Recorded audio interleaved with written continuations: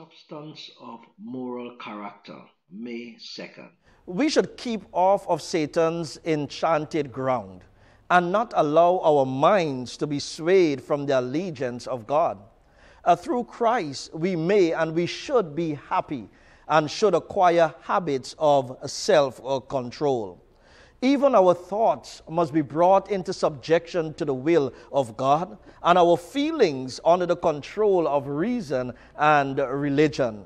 Understand that the Bible declares thus in the book of 2 Corinthians chapter 10 and verse 15. This is what it says: "Not boasting of things without our measure, that is, of other men's labors, but having hope when your faith is increased, that we shall be enlarged by you according to our rule abundantly."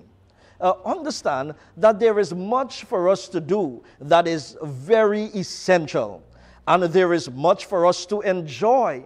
Through Christ, we are to bring our thoughts into unity with His thoughts. Remember, our thoughts and what we say should be in accordance to the will of God. As we look at our thoughts and as we look at our minds, we must understand that whatever we put in, that is what's going to come out. In other words, we should try to fortify our minds with the things of God. We should try to put into our minds the Word of God, so that the Word of God is the only thing that will come out.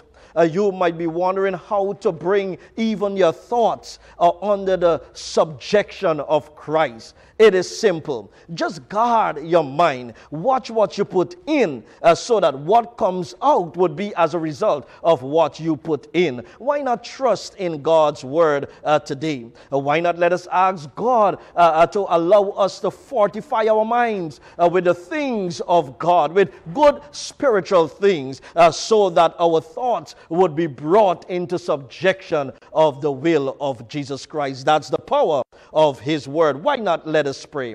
Father in heaven, we pray that you will purify our thoughts and that you would help us to guard the things that we put into our minds.